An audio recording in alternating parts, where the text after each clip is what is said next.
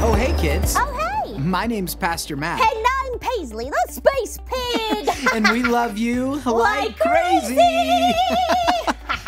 How you doing today, Paisley? Oh, I'm fantastic. I'm ready for the mission. Don't I look ready for the mission? I'm like, boom. Watch out. I'm going to reach new heights and boldly go.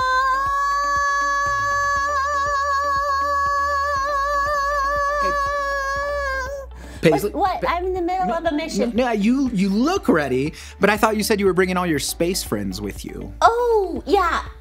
Where are they? They were busy, actually, so no space mission. Oh. I mean, no space friends. No, I don't need them. That's fine. Well, I don't need them. Why would I need them? I mean, I'm fine. I'm a Lone Ranger. I'm working solo today. I don't need anybody else to help me on the mission. I got this. Okay. I'm a strong pig, Pastor Matt. Okay. Strong pig. But you said you needed to do the mission with your bold friends, Right, and you were going to bring them. Well, clearly. So, what?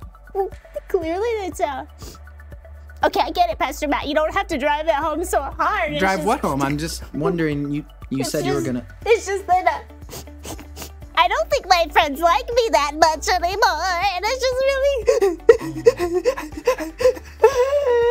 hurting my heart a little bit. It makes me sad, and it stings the heart, Pastor Matt. And I can't do the mission with them. I can't. Paisley?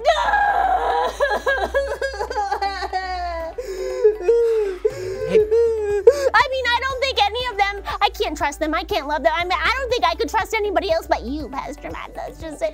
Thanks, Paisley. Hey, Paisley. Paisley.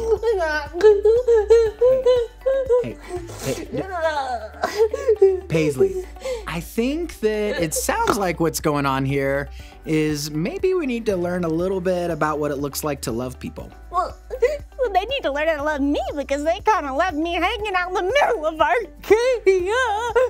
Paisley, why don't you grab your Bible and let's see what it says about love. Okay, all right, hold Get your Bible. You can do it. Okay. You're strong. There we go. Okay, ready for the mission. So we're gonna open up to 1 John. 1 John. Now, do you know who wrote 1 John? Obviously, Zebekiah.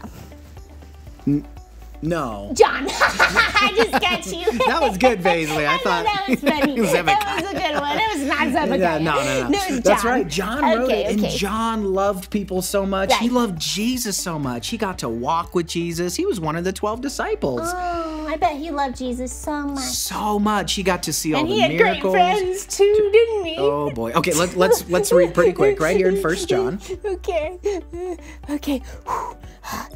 1 John chapter 4, verse 7. Dear friends, let us continue to love one another, for love comes from God. And anyone who loves is a child of God and knows God. But anyone who does not love does not know God, for God, see, that sounds like my friends. They're not very loving. I don't think they know God at all. They're just like, and they just, Paisley? they obviously need some love. Hey, Paisley. Yeah. But what does it say about God's love? God is love. Mm-hmm. Anyone who does not love does not know God, for God is love.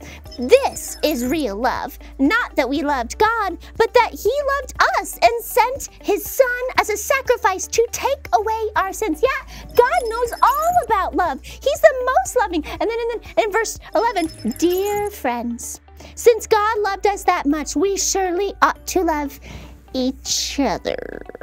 What? One more time? It talks about, No, you can just say that last part again. well, it talks about how we should love each other.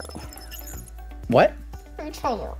Can you speak a little more clearly? We should love each other. Oh, each other. Okay.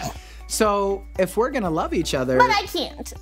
well, who are we modeling it off of? Did someone love us first? Yes, And who's that? God. That's right. God loves us so much, and so we get to boldly love others in the same way, Paisley. Even if it's hard. Even if it's hard and you feel like all your But friends what are if they're upset. stinky? Well, we Like can still stinky choose to little love them. pigs. Well, have you ever messed up?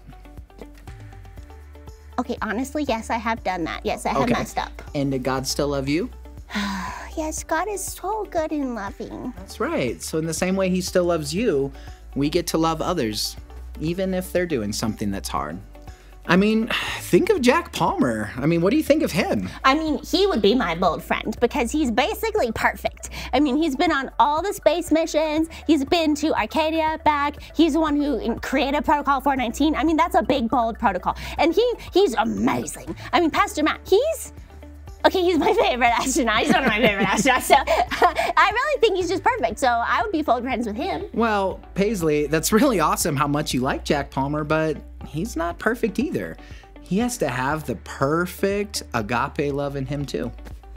Well, what do you mean? I mean, he was out on the mission. He had to be strong. Yes, he did have to be strong. Do you remember what helped him be strong?